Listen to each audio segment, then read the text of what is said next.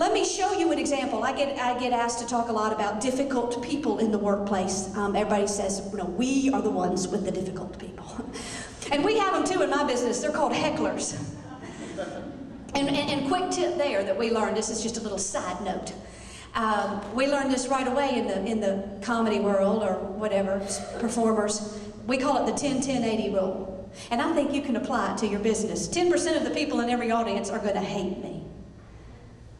Because they hate everybody. 10% are going to love you because they love everybody. 80% are going to reserve judgment. That's who you focus on.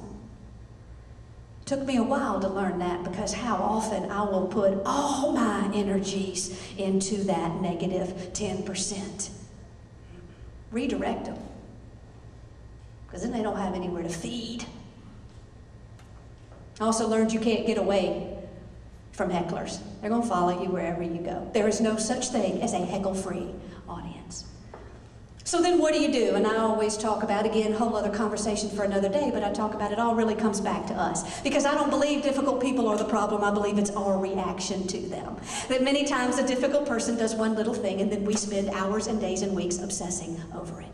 And that's where the problem lies. And so how do we let it roll off of us right away? And silence that inner critic. It's one of my goals for this year, is to kill my inner critic that's got to have an opinion about everything.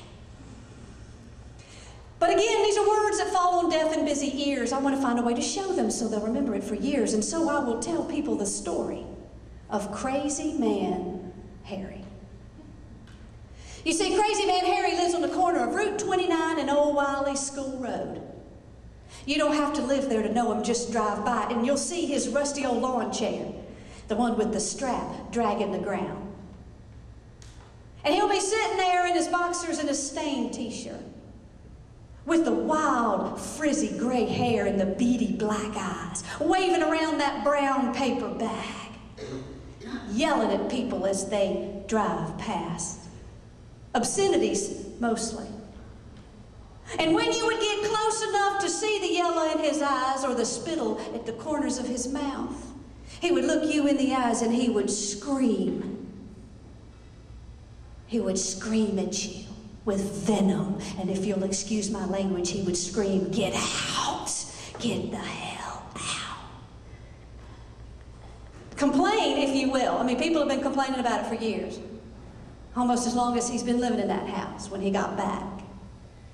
You see, Crazy Man Harry and a handful of his buddies hopped on a bus a long time ago and took off for Vietnam. And Crazy Man Harry was the only one who come back alive. And ever since then, he's been stuck. Stuck in this one place that he's forced to relive over and over and over again. That one moment where he tried to save his buddies, where all he could do was yell, "Get out! Get the hell out!" Crazy Man Harry lives on the corner of Route 29 and Old Wiley School Road. You don't have to live there to know him. Just drive by. Chances are good he'll yell at you too.